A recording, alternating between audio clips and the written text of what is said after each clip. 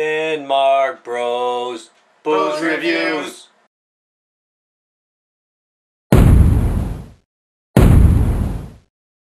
Okay guys, Steam Whistle.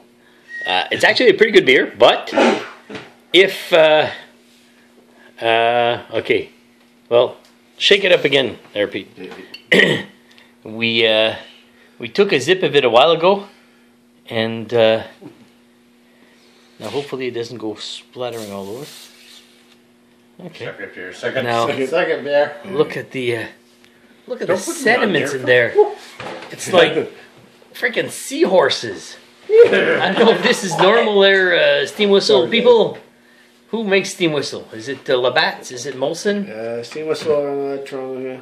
Steam Whistle. No, I think it's just by it's its own brand. It's its own. It's a premium Pilsner. Yeah. But yeah, this is not normal to have all these sea monkeys in there. Yep. There's a lot of sediments. Anyways, we're gonna send this out to Steam Whistle and see what they say.